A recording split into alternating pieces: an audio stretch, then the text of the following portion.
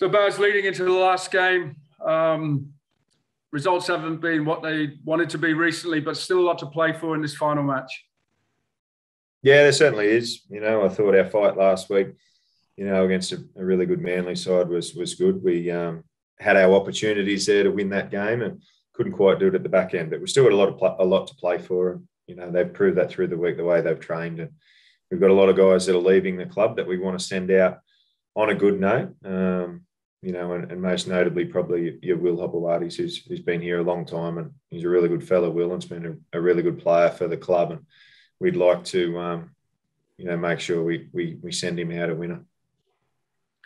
And with Hopper, he's a sort of model professional. I know guys have spoken this week and said how much they've looked up to him. He must have been great to coach.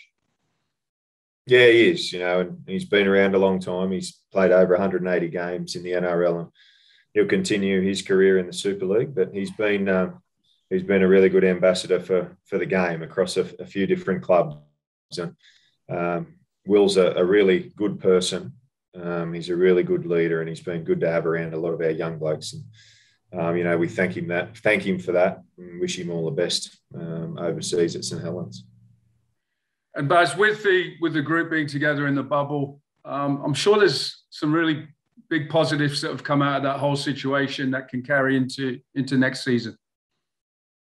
Yeah, there is. We had our player reviews, season reviews yesterday, because we can't do them when we get back home. So speaking to the players and the players that are going to be here next year, and particularly a lot of our younger blokes, it has been a really big learning curve for them. They've been thrust into first grade probably 12 or 18 months prematurely, and through different circumstances. And I think, at times they've handled themselves really, really well and got a lot of lessons out of it. So we're all looking forward to the pre-season next year, no doubt.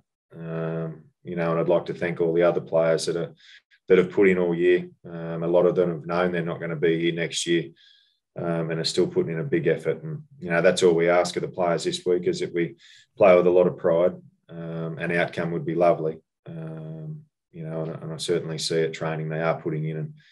And, we want to get a result this weekend.